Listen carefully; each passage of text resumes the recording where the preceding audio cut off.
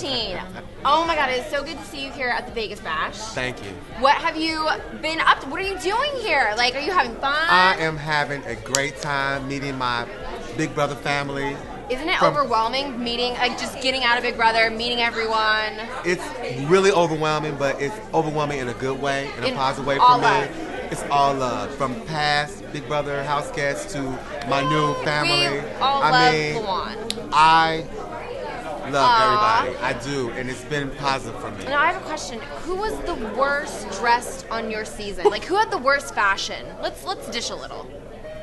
I would have to say, now, you know I love you, boo.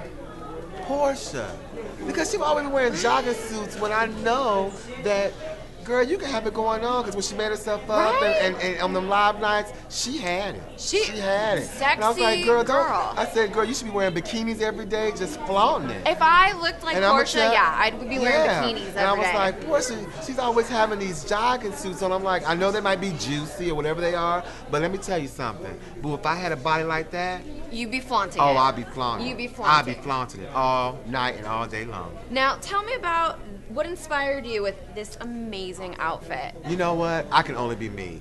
I love vintage wear.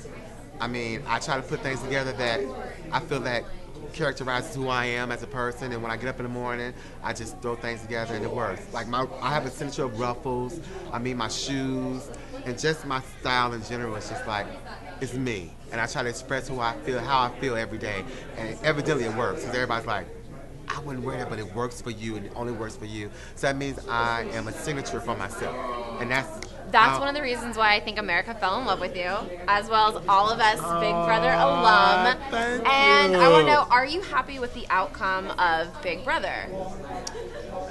I have to admit that I'm mad because I think that one of the newbies should have won because we was at a disadvantage. So, we had veterans coming in that had the idea of how to play the game.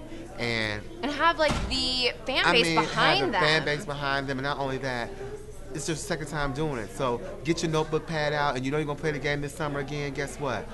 You know, play it better than you did before. You guys were literally like kindergartners with fifth graders and I have throwing to say, balls at you. I'm gonna tell you what I have to say, and it always piggybacks in my mind. And this is no shout out or anything. Adam, from day one, told us when we met him, and I mean, I was just like, wow. He's like, I don't care who walks in this house, we're gonna all stick together. You gotta stick. We gotta stick together. Gotta stick. And we didn't. And it was so sad because from day one, everybody was spitter-spattering like ants, and they were frenzy because they know they saw people that they probably admired throughout the game. Yeah. I'm not gonna lie. I mean, we all have our favorites, and we all. It happened with us when we all saw Jesse, because it was like somebody who played the game, and you're like, ooh, well maybe they know something I don't know, and they can help me. Exactly. But I just feel like that was the best thing he could have told us that first night, and we messed up.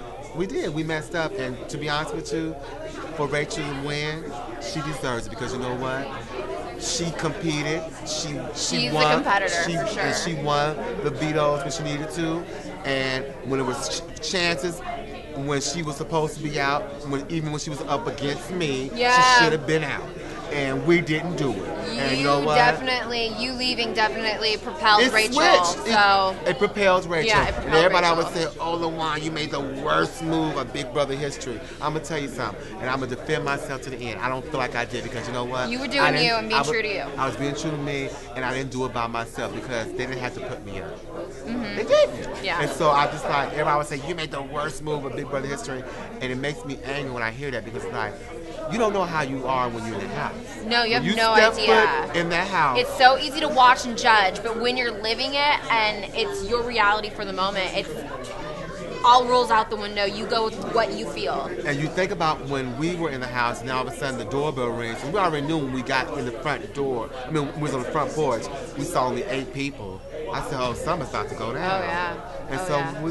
And so when we saw the veterans coming in, it was done. It was done. Lawon, let the fans know where they can follow you. What's your Twitter? My Twitter is Mr. You Are Not Ready.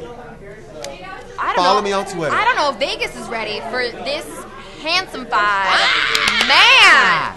I absolutely love you. The fans love you. You were a delight on this season, Thank you. I am so happy you're part of the family now. Thank you, sweetie. Love you!